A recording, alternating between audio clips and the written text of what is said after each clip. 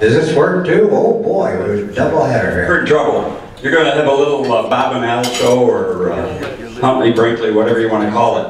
But Al and I are going to talk about the F-100. Before we get going, I wanted to let you know that Al and I aren't really stupid about just coming in against you guys as a two-ship. We brought in a few other F-100 and aviators.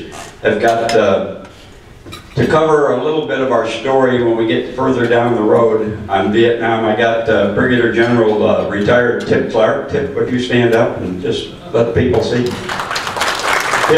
Tip's going to tell us a little bit about his time in the 100 in Vietnam. And got Buzzy Lynch. Buzz, would you just stand up for everybody? Buzzy flew the F-100 a couple thousand hours. He did a lot of ocean crossings, refueling behind KB-50s and things like that. And to cover some of the Weasel missions that we're going to be talking about, the F-100 flew was the first wild Weasel mission. Was a 105 Weasel pilot, Gordy Jenkins. Gordy, would you stand up, retired Air Force colonel?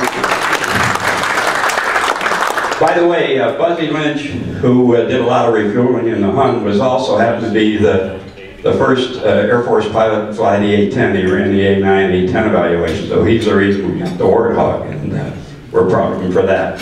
We got some other people here. I know that Dale Greenemeyer, who all of you know, also flew the F-100, the Tucson Guard, and Daryl's got lots of other stories, and you've had some of his presentations here. But who other 100 driver? We got one back here. You said 100 driver. Any other 100 drivers here?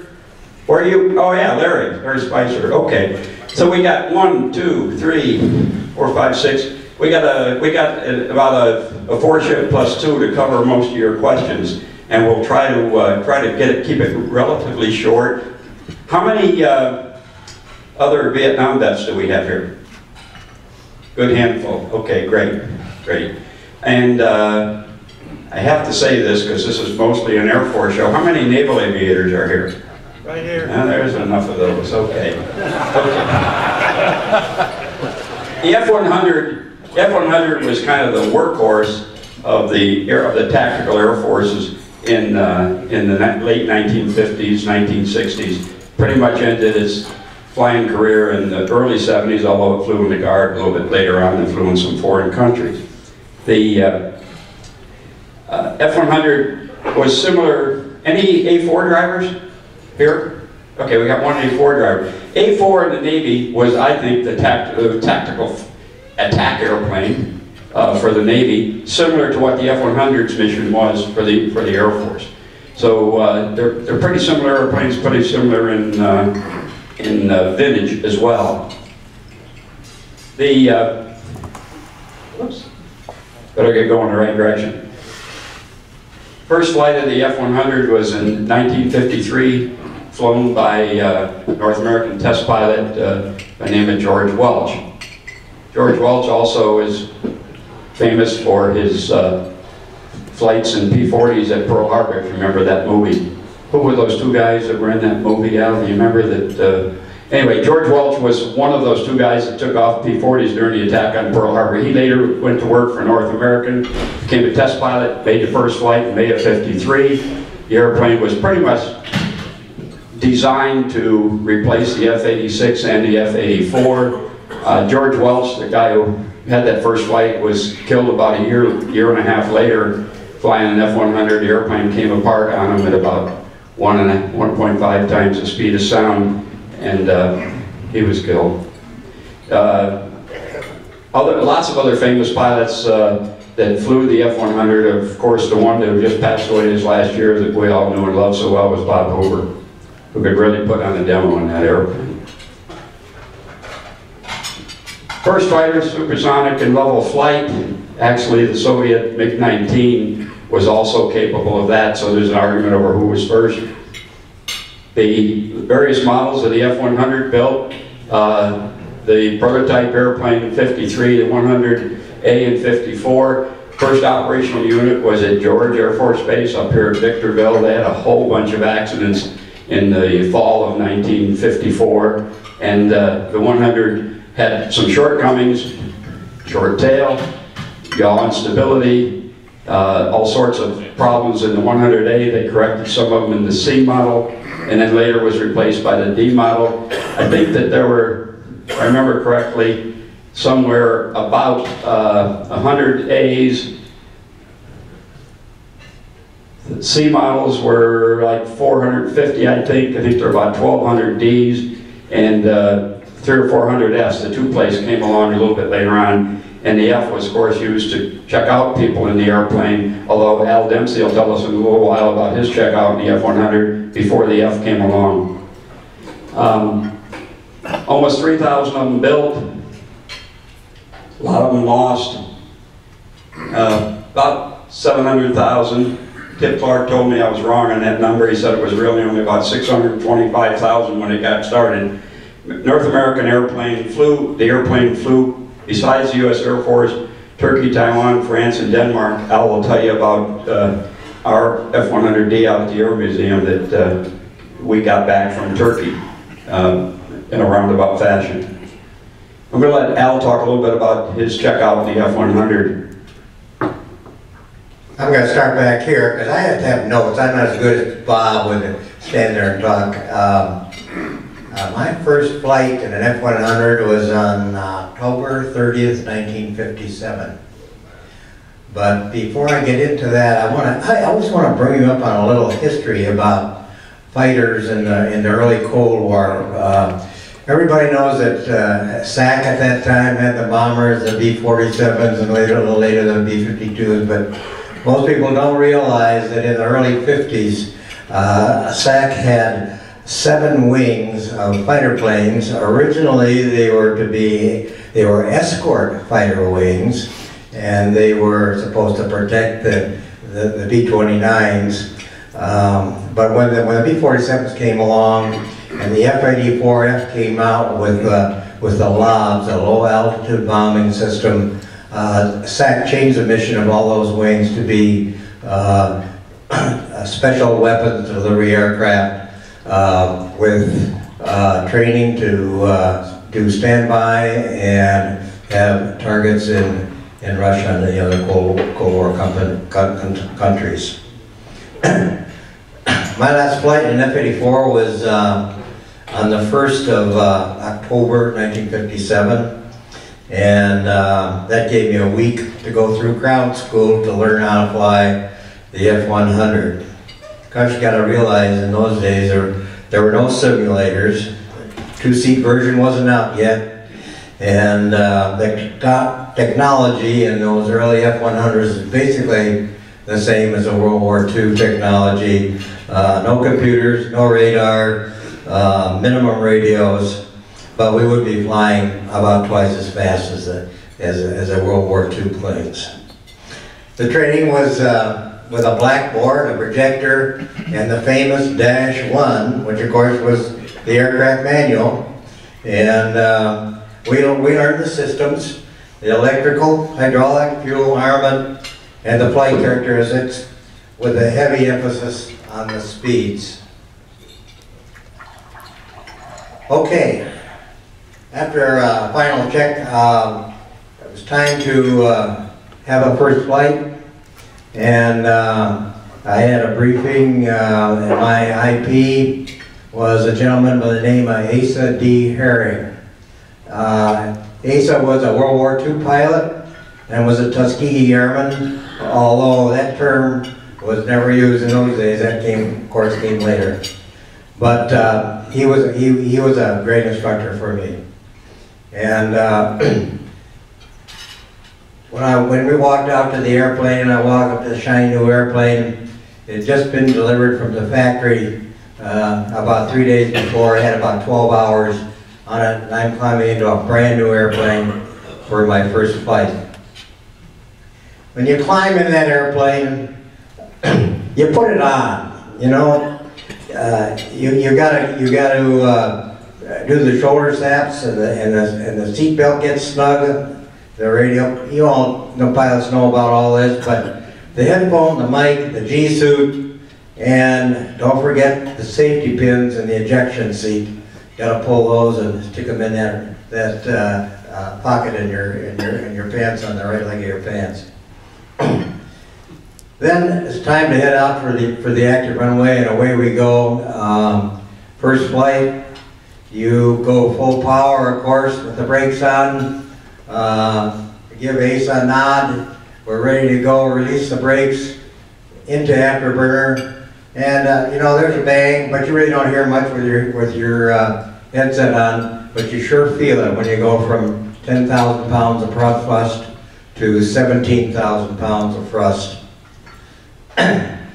So normally we would, on that first mission, we climb up to 20,000 feet. Burner comes out at about 300 knots. And you know, you do the normal air work. First time up, slow flight, flaps down, flaps up, speed brakes out, gear down, gear up, all that good stuff. And of course then it's time to come home. And in those days we did what we called a jet penetration.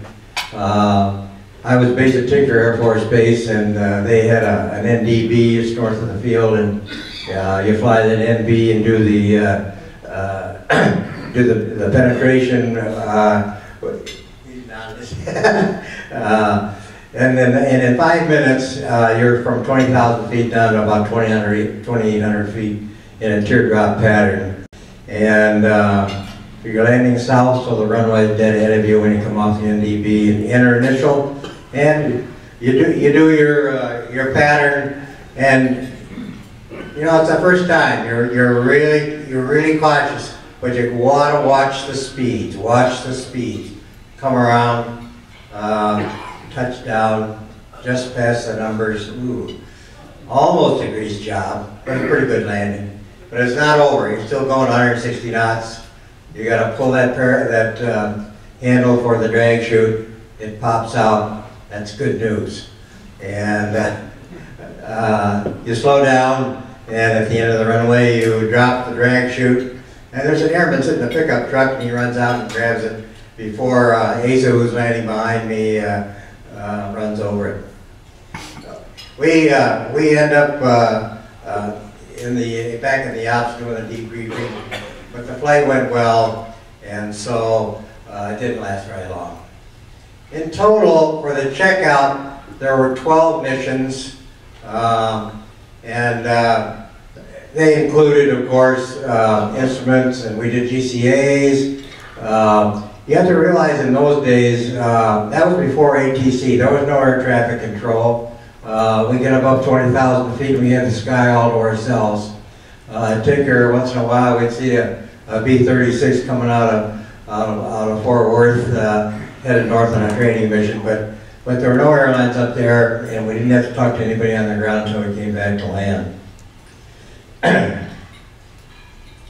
So that's the story about my checkout. I'm going to pass the baton back to Bob now as we learn how to make this airplane a fighting machine.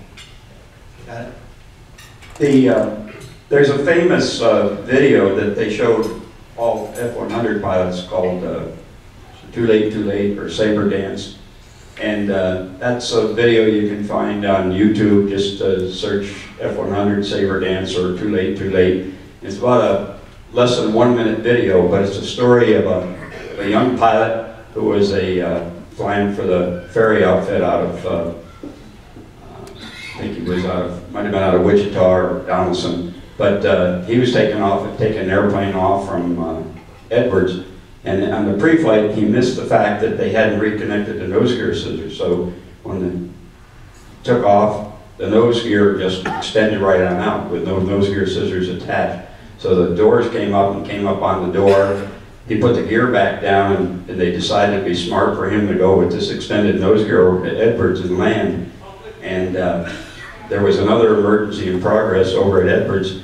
And the end of the story is sad because the guy got behind the power curve, as I was talking about, you watch your airspeed, and he got behind the power curve and he was trying to slow down to work his way around to the runway around this other emergency, and he got the nose too high, the airspeed too low, tried to light the afterburner, lit it pretty quickly, got some compressor stalls, wound up rolling the ball of fire. They showed, and he was killed obviously. He was a young lieutenant, And they showed all of us that video before they checked us out in the airplane to make sure that we would pay attention to airspeed.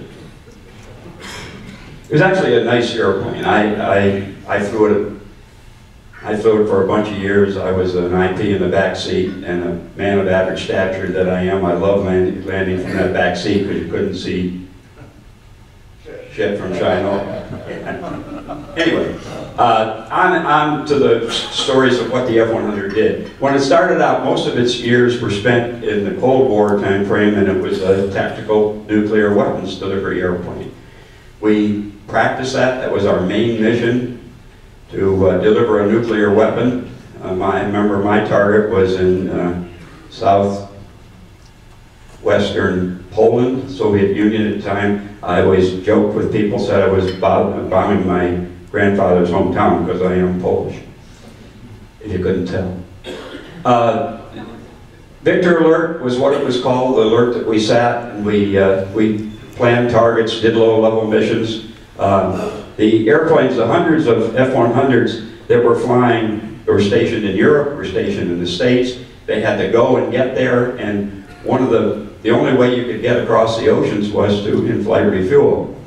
It was mentioned that Buzzy Lynch did a lot of KB-50 refueling. I did a little bit of that, and I refueled from the 135 a lot in the 100. I think the tanker story, Gary Luders is one of our tanker pilots that's here.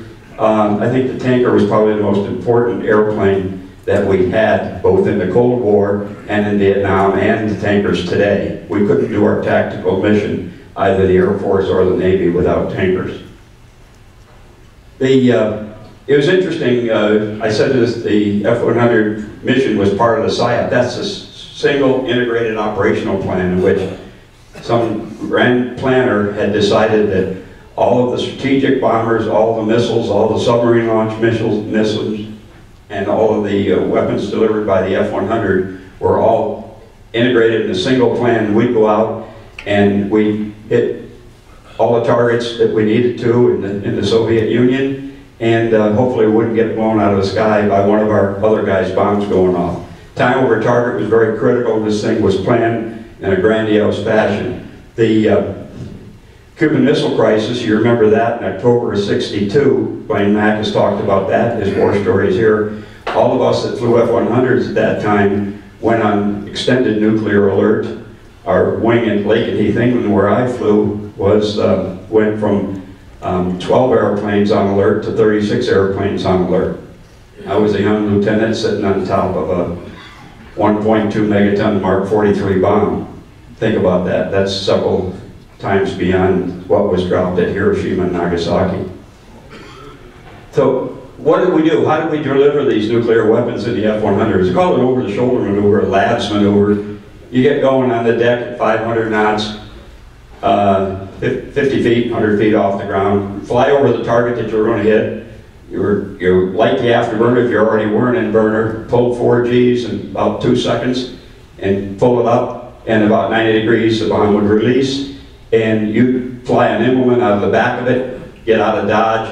The bomb would go up several thousand feet above you, reverse its direction, come down and hit somewhere on the ground. I remember the delivery scores in those days. You were qualified as a weapons delivery, nuclear weapons delivery pilot to get within 1,500 feet. That doesn't sound like it's a very close to the target kind of weapon, but it also, remember, you were delivering several hundred kilotons or megaton weapon, so you didn't have to get very close to do your job. We flew it. How did you deliver this thing in an over-the-shoulder move? It's basically flying a high-speed acrobatic ILS maneuver. 500 knots, get going along on the deck, uncage the gyro, the needle would drop down to about 60 degrees, and then you'd be flying over a target, pull it up, and if you get that needle back up to 0, that was controlling your release for your computed ballistic release of the weapon, and the vertical needle, you'd fly it, and you really had to keep those wings pretty level. Sometimes the gyro would precess. There's one war story of a pilot by the name of Speedy Moore that was flying with me down at Wheelus in a practice delivery, And at El Watia Range, just out west of Tripoli, he was doing one of these. He kept the needle perfectly centered. He thought he was right on.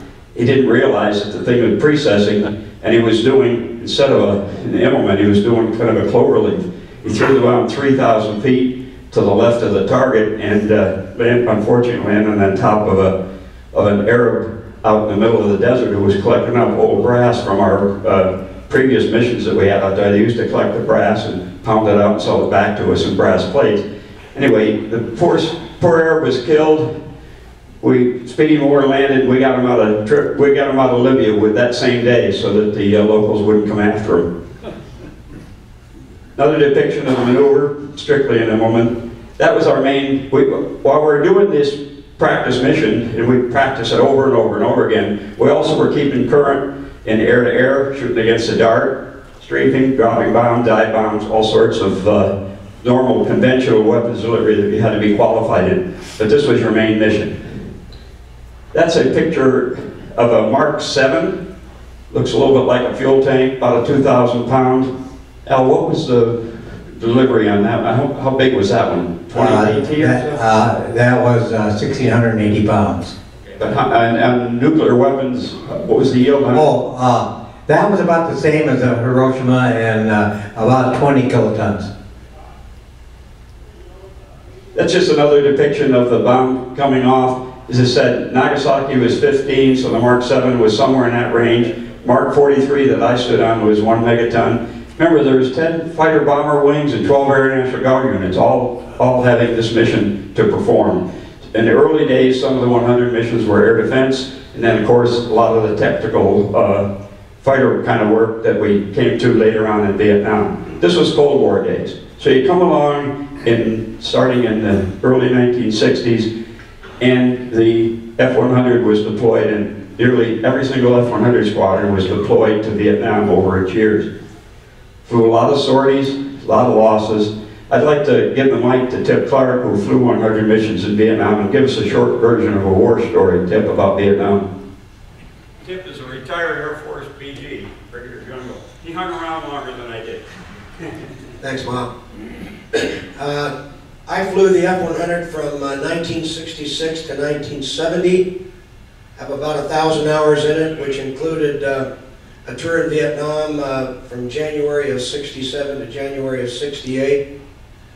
I flew the airplane in the 90th Attack Fighter Squadron, which was located at Ben Hoa Air Base, which was about 60 miles north of Saigon, now called Ho Chi Minh City.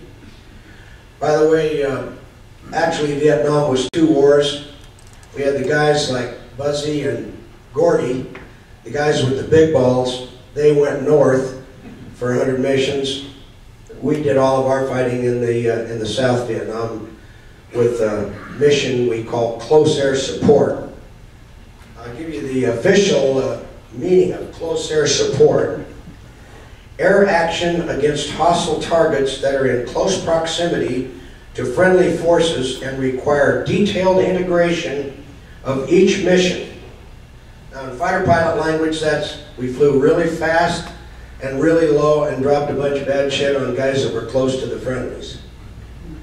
So the missions that we had over there specifically were, some were very mundane, like LZ prep, landing zone preps, which were basically dropping great big bombs in the trees to clear them out so the Army could come in their helicopters and land and set up a base camp or whatever they wanted to do to get close to what they were trying to get done.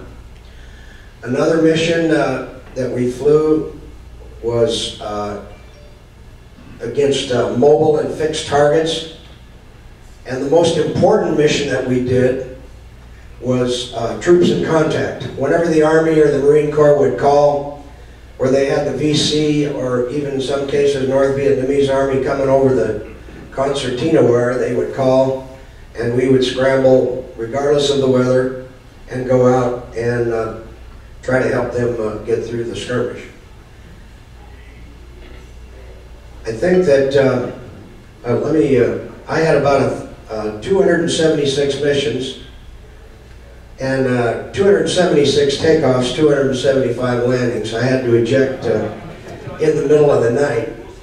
And well, that's a whole story for another day, but I got the question a lot. They said, well, were you scared? I said, well, no, I wasn't scared, but I could see in the dark and you couldn't have driven a nail up my ass. But the Army picked me up out of the jungle and brought me back, and I was able to finish my tour and go home. As Tony Cushenberry, a very famous 105 pilot, said, who's along with Billy Sparks, a good friend of mine, who's now passed away, but when they were on the Flying Channel and War Stories, you've all seen those on TV, Tony said, all I wanted to do was get over there, do the job to the best of my ability, and come home to my family.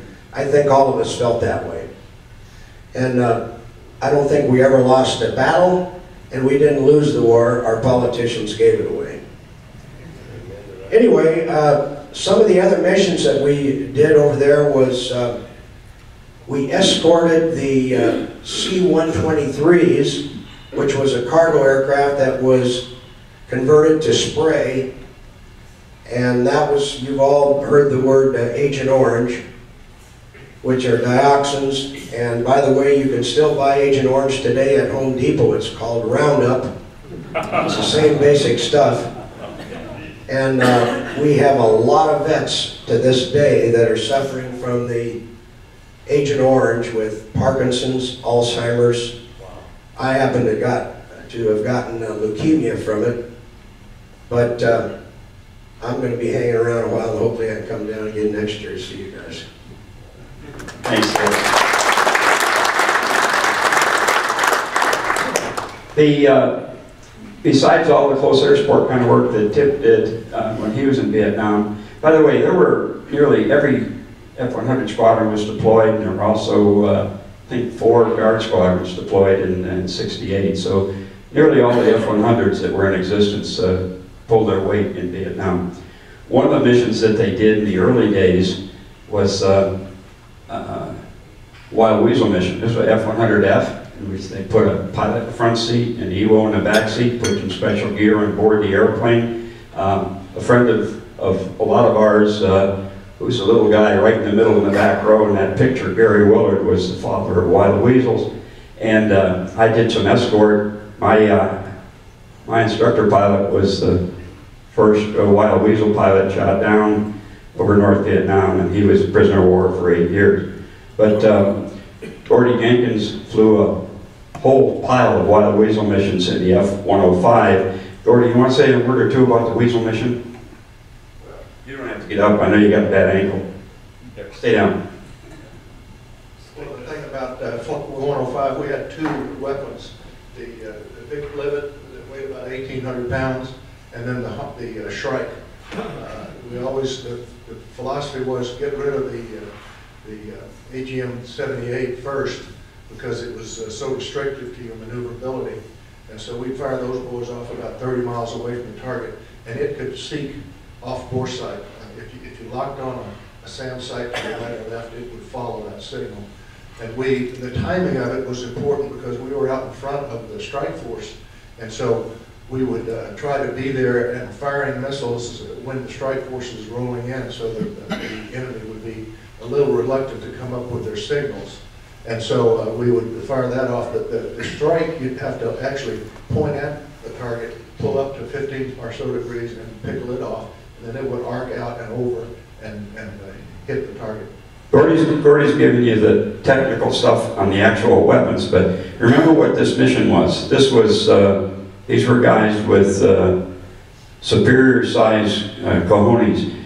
They went up and asked the missile sites to light them up and shoot at them, and they dumped the missiles and go in and kill the missile sites. That was what the Weasel mission was.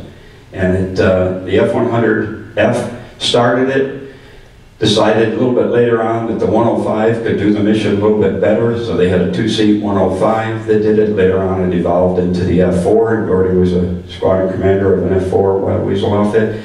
And then also today's day and age, it's the F-16 that does that mission. One other mission One other mission that was a little bit different than the close air support mission was a forward air controller mission. Misty Facts were another bunch of guys, volunteers, who also were going into a very high-risk zone. The forward air controller airplanes, you know, the O-1s, the O-2s, the OB-10s, the guys that pointed out and marked the targets, so Tip could roll in with his F-100 or Buzzy and his F-4 and hit the targets. Those airplanes could not survive in North Vietnam, where the enemy air defenses were very, very intense. So they decided to put what they call the fastback, the Misty Facts, into the business. So this was an F-100F, two-seat, two pilots. Pilot in the front doing most of the flying, guy in the back seat doing mostly observing with a camera and things. And they actually controlled, spotted targets, hit targets in North Vietnam. A lot of these guys were shot down. A lot of them were become prisoners of war. But this was another mission that the F-100 did, and this was the F model. One of our famous F-100 pilots, Colonel Bud Day, was Misty 1. Actually, the call sign Misty came because that was his wife's nickname. A lot of different, all volunteers. One of our local guys. Any other Misty Facts? Any of you guys who flew the 100 do any Misty Fact work? You never did you, Tip? Dick Rutan, you know, Bert Rutan's brother. Dick has been here quite a bit at Old Bowl Pilots. He was a Misty Fact. He was shot down. He has a fun war story about his mission. He was shot down, but he was recovered. Bud Day was shot down, captured prisoner of war in Hanoi Hilton for many years, and received the Medal of Honor for his leadership roles in North Viet, in the prisoner camps in North Vietnam. I'm wearing a POW bracelet, by the way, of my flight commander, Norm Schmidt, who we dedicated our F-104 to out at the Air Museum. Norm was captured, shot down on a mission.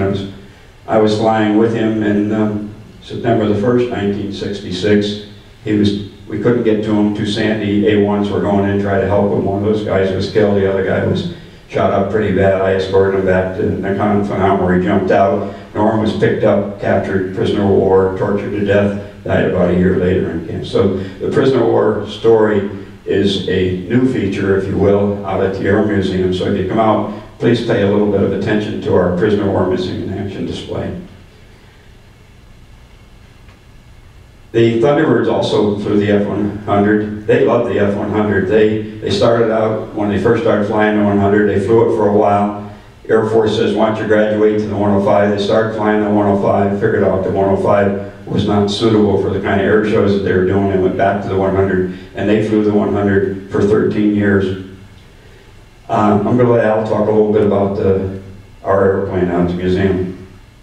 Yeah, we were fortunate to acquire an F-100 for the museum. As you know, the Air Museum started out as a World War II museum, and about 6 years ago we decided to move on and add aircraft from the Korean and Vietnam eras. And we've done a pretty good job. We've got all the Century Series now except the 101, and we got this 888 was the aircraft that we discovered sitting on the ramp up at Reno Air Force Base. It had flown in TAC for about 10 years, ended up over in Spain for about 6 years, and finally ended up in Turkey, where the Turks flew the airplane for almost 20 years. It was sitting on their ramp, and Tracon, a commercial outfit that pulled tow targets for F-104 target practice in Germany, wanted to get some F-100s to do that job, and they retrieved 888 and brought it back to the States with 2 other F-100s. It's an interesting story about they flew those 3 planes back from Turkey to Edwards Air Force Base area in 1989. In any event, it was civilianized. It has an N number on it, and the guns were taken out, and it flew air shows and did that kind of thing. It never did pull targets in Germany. And it ended up on the ramp. Its last flight was in 2008, and it was sitting there with a for sale sign on. And I went up and looked at it and made a deal. And as you can see, it was delivered by truck. We didn't fly it.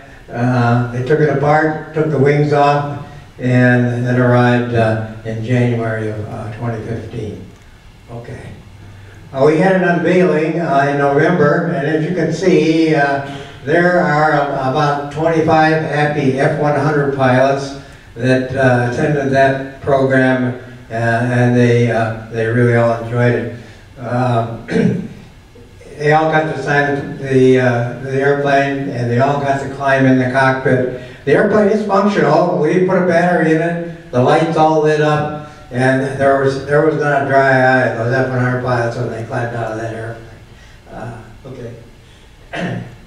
There is still one F-100 flying on a regular basis that we are aware of. It was one of the 3 that flew back from Turkey in 1989. It's an F model, and it's owned by Dean Cutshall, who operates out of Fort Wayne, Indiana.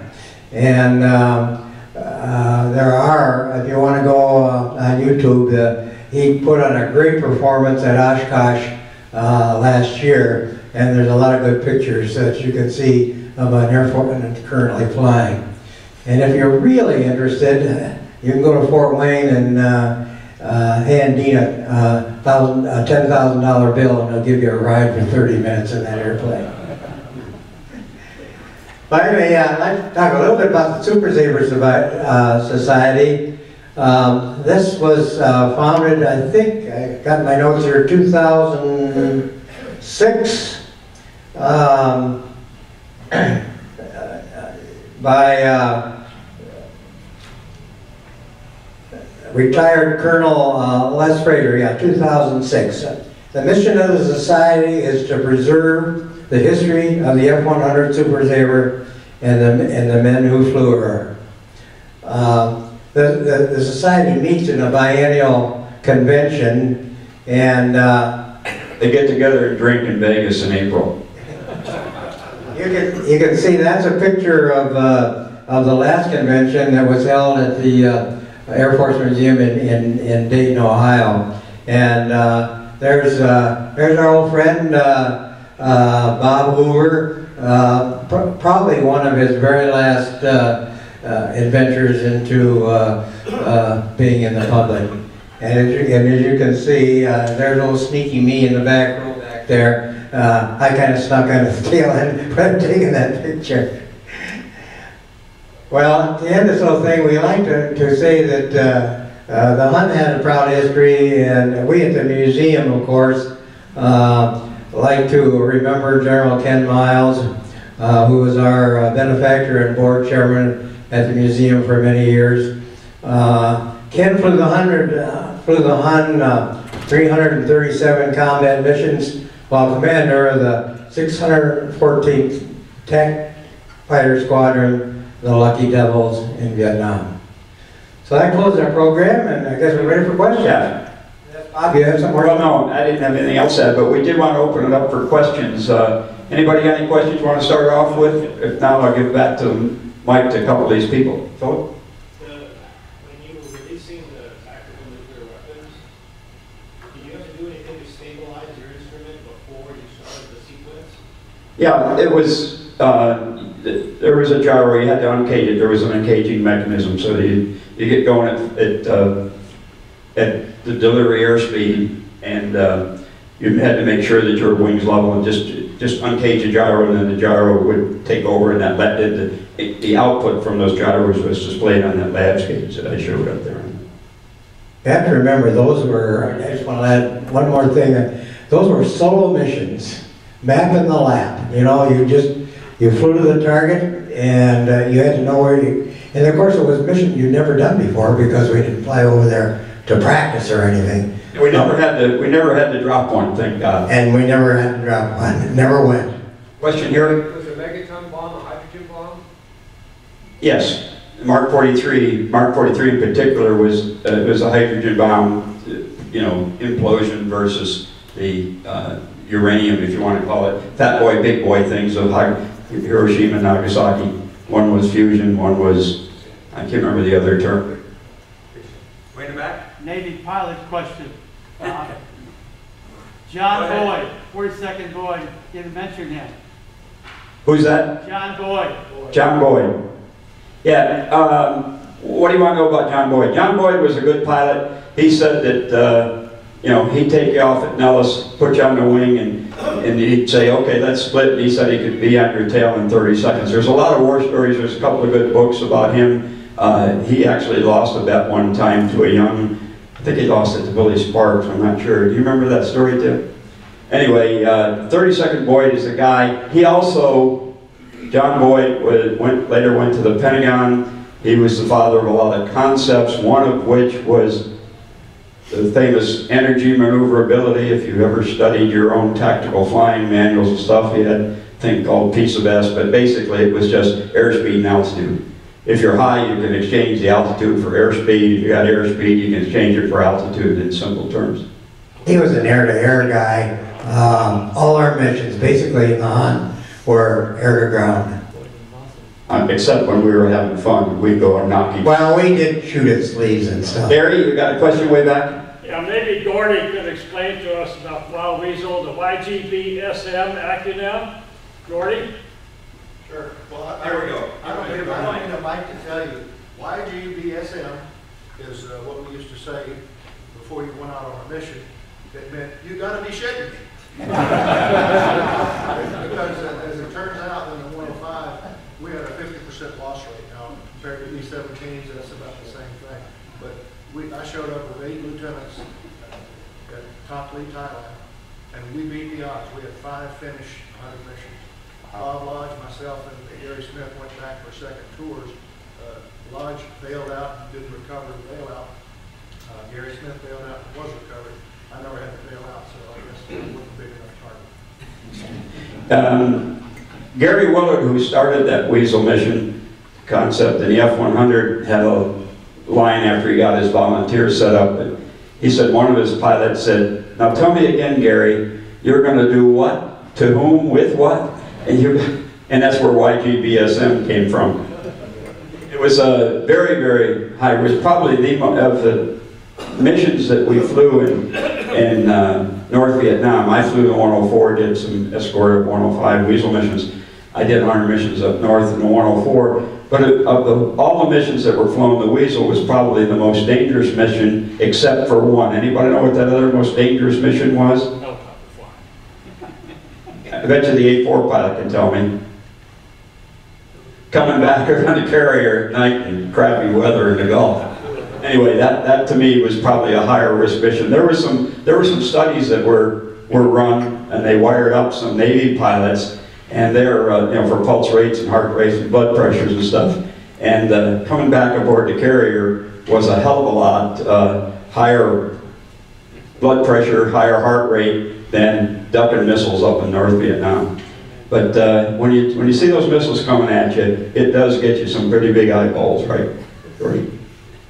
Questions? There's a couple other back here. Anybody else? We're going to cut it. We're going to get Vince to go home early today if you don't want to ask him more questions. Bob, let me tell you a story about the missile. On my first tour, I was flying D models, which is a single seater, and once in a while they put a lieutenant on the wing of the Weasels. So I went up with this guy. We're going down by Thud Ridge, and the guy in the back seat, Norm Frith, had a very high voice, and he says, "Launch, launch, 11 o'clock." And I looked over there. I'm on the left wing, about 6,000 feet down. And I look over, and there it is. It's like a telephone pole coming up with smoke off the bottom of it. I said, well, God damn, look at that. And it's starting to arc over. It goes well above us. And the flight lead does what we call a lift tube maneuver. You lift the burner, lower the nose, pick up a lot of airspeed, so you've got plenty of maneuverability if there is such a thing in the 105.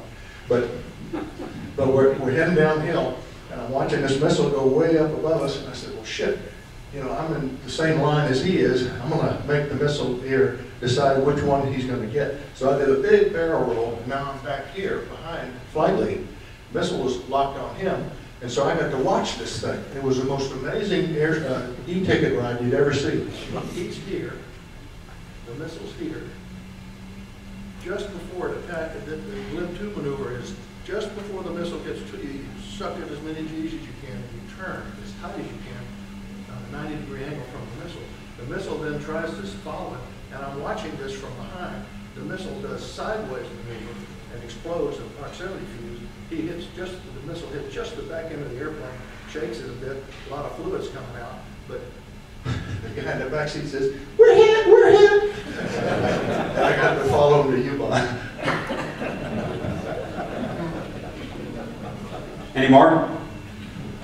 Thanks an awful lot, guys. Appreciate it.